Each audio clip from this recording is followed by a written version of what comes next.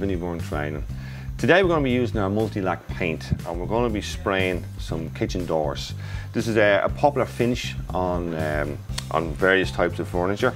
This is interesting because it has a metal piece on the end. So with the one product, the Multilak, we don't need to use different products or specialised primers. The one paint will do both.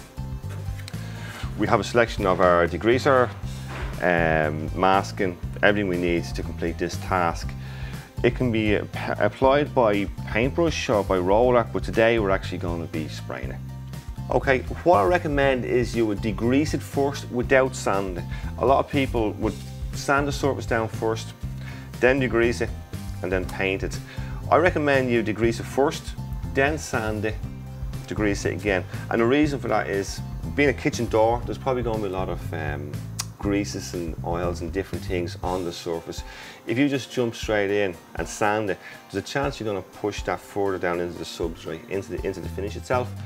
So when you come around to your spray painting or your painting end of things, you may start to see little reactions in the surface where grease or dirt has started to come out again.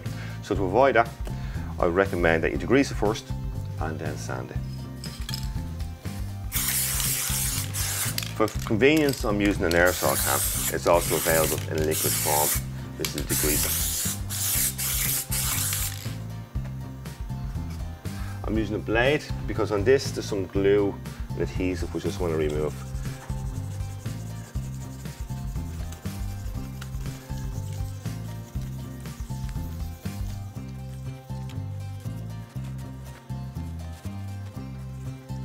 Okay, so now I'm going to abrase the surface. I'm using a grey Scotch pad, which is fine. I don't want to use anything too aggressive or too coarse because at the end of the day, when I finish painting, I don't want to see little paper marks coming through or any scratches on the surface.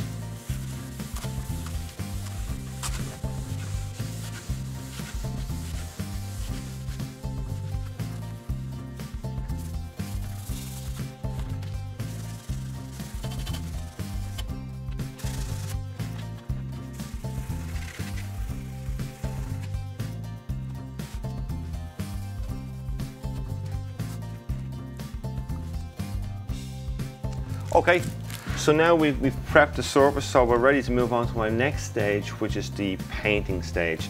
So, as I said before, this can be applied by paintbrush and roller. Today I'm going to be using a spray gun for using it. Also, it's worth mentioning a tack cloth. I'm going to use one of these just before I start painting. All it is a cloth that's impregnated with a glue, and it's designed then just to pick up any dust that may have just landed on the surface after you've cleaned it.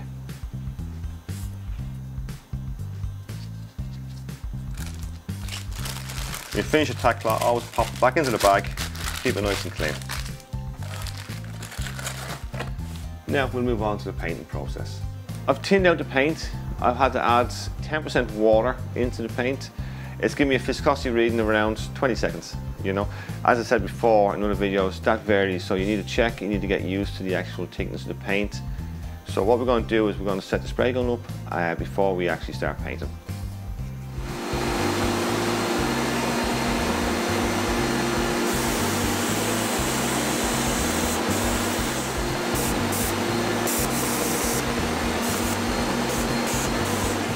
Okay, I've just been setting up the spray gun. So for the edge of the cupboard door, I want a nice narrow band. And then for the bigger area, the flat area, I want a much wider fan.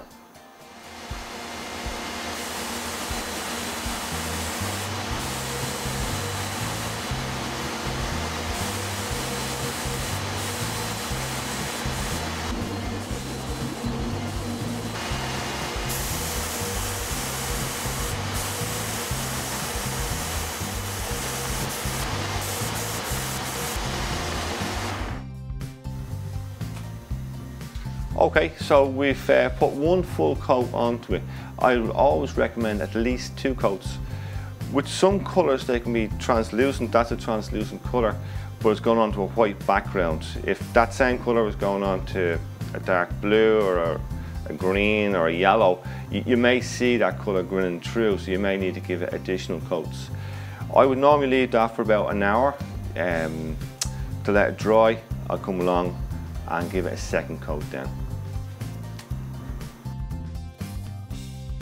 Okay, that's grand. I've given it 2 full coats, which I'm happy enough with. I've got good coverage on it. It took about an hour to dry. I'm indoors, so it's reasonably warm in here, and I was able to give it a second coat then. And I'm very happy with the finish.